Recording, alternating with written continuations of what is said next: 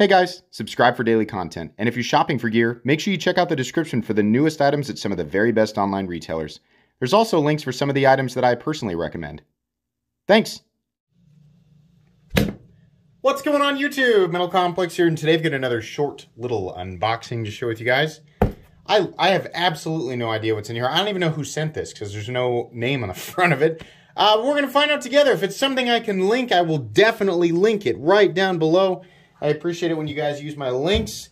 It definitely helps the channel, but that's up to you. Thanks to my generous patrons who are supporting me. There's a link for Patreon down below as well. And please, make sure to follow me on Instagram at metal_complex. Okay. It's a weird box. How about like that? Does that make sense? You're not supposed to open it like that. I'm not? Oops. Okay, we have... Oh, a Sencut. Just one. Oh, there's a note. I was like, come on, surely there's a note in here. All right, here we go. The blade steel is printed on the side of the flipper, and it's a little hard to find. I'm new to this knife world, and your videos are very helpful.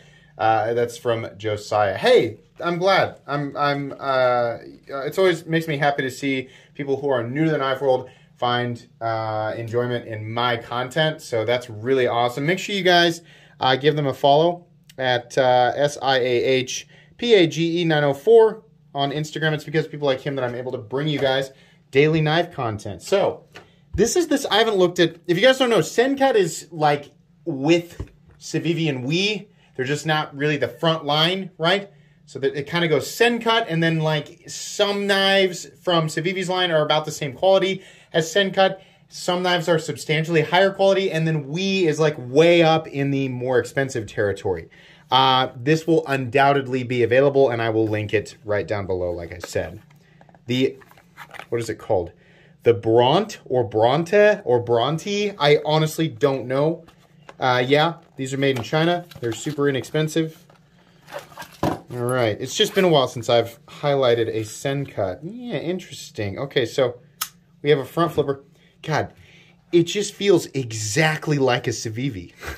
I'm still confused as to why they separated the brands, other than, you know, maybe a strategic opportunity to create a larger profit margin with Civivi, but that's not necessarily factually true. I'm just kind of like, you know, they definitely don't use the same materials, right? I mean, this just feels like it just feels like a Civivi. He said the steel was on the side of the flipper tab. 8CR or 9CR 18 MOV. Okay, so that's fine. I have no problem with 9CR 18 MOV. That's what's on the Civivi Praxis. I'm gonna guess this runs somewhere between $45 and $50. I have no idea. It just has that $45 to $50 kind of Civivi feel to it. Pretty cool. It's less of a cleaver and more of a, what do we call this, huh? We call this a worn clip?